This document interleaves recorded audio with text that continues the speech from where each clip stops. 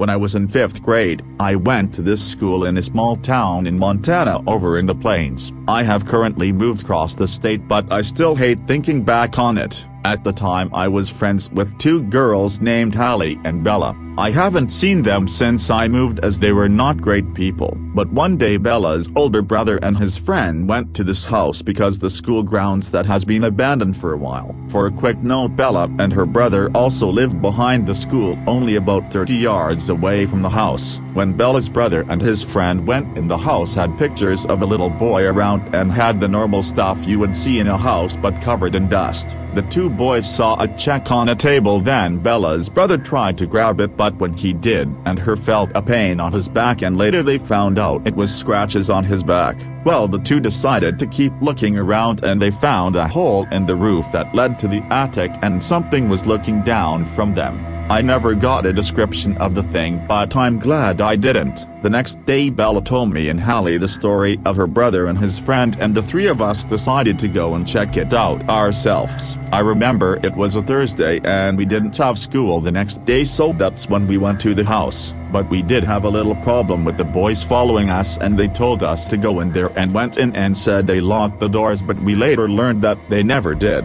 We didn't go into the house, but not because they just simply told us not to. We wanted to go around the house before we went, and so the boys didn't see us go in since they were leaving. Well, we started at the front door, then we started to walk to the other side, but at the corner was a piece of a wire fence and a wooden wheel leaned against the wall. We stopped at the wheel to look at it, but the walls must have been thin because near the wall on the 2nd floor of the house we heard something big moving inside, and all of us ran into this patch of grass that was between Bella's house, the school, and the other house, but we could still see the house clearly. Once we were a safe distance away, we looked back at the house, and through the window we saw a shape of a head watching us through the open window. We couldn't see the color or any details, we just saw the shape.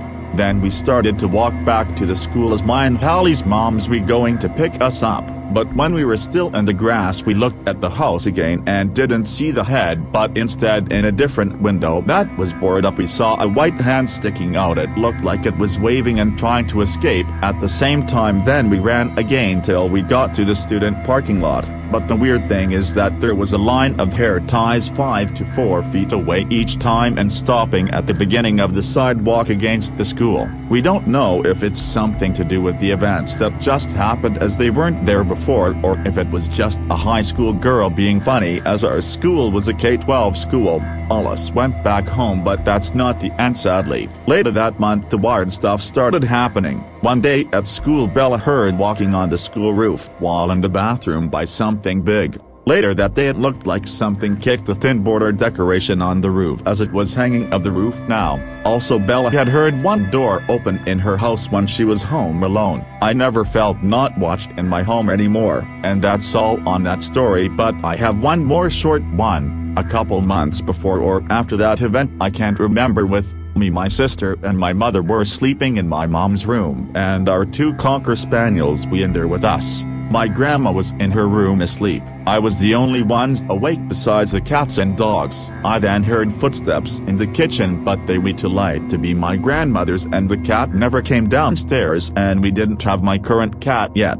And like I said, both the dogs were in the room. I woke my mother up and told her, and she said it's just the dogs go to sleep before going back to sleep herself. I personally think it was my great-grandmother. She had died in that very house a couple of years ago. I wonder if she was the thing I felt watching me. Though sadly we did have to leave that house shortly afterwards, as that town was not good for us, and it is no longer in the family, but still till this day paranormal activity is still around me. Weird noises in the contrary when I visit my father, my crush's mother getting dragged out of her bed by her hair from something invisible, and so much more. So if you're in a small town and you start to hear rumors